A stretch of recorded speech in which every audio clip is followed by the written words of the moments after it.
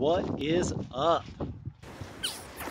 Freebooters, freebasers, raiders and base rapers.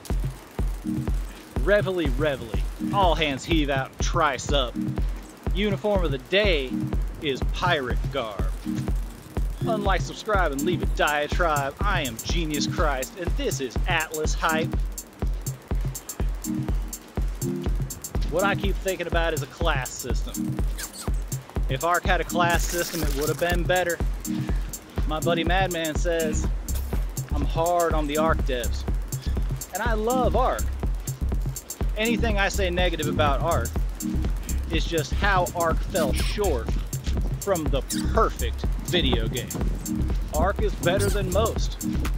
From an immersion standpoint, way better than most. But it needs classes. And that's what makes the game interesting. So here's what I'm hyped on from the Steam page. MMO scale character progression systems include, at launch, over 15 disciplines with over 300 skills in a vast, unlockable tree.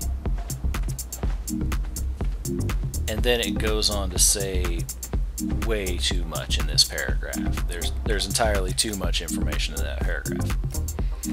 I'm very interested in this class system that's been teased out. Ark did not have an effective class system. I can change my stats on a whim with the right drugs, do whatever it is I need to do, and change them back.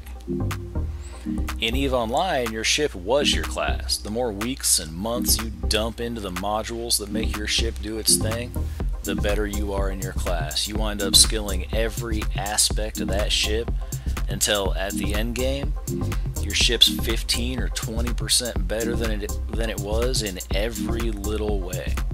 And you don't really want to fly any ship that you're not skilled into because it's so nice.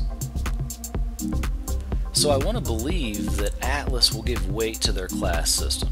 I want to believe that there will be different classes within their fighting system even. I'd like to see big burly tanks that can take a hit and fast swordsmen for diversity of boarding engagement. Class dedication makes for a much more immersive environment, provides alternative play styles to those who prefer those kinds of things. Market traders in EVE Online come to mind. Some of those players never ever leave the hangar. They log in, make their trades, and log out.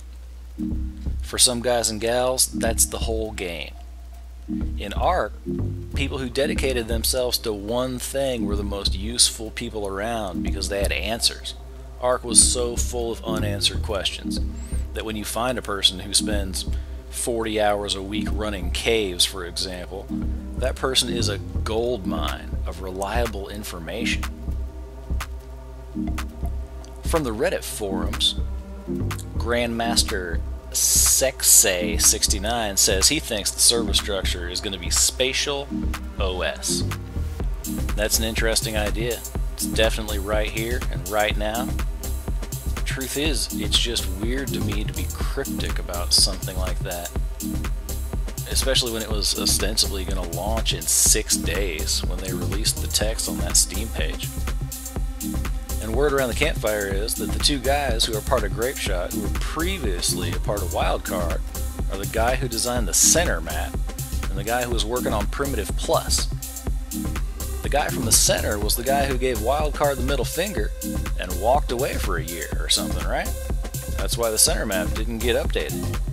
Maybe I'm remembering that wrong. 3 days till launch.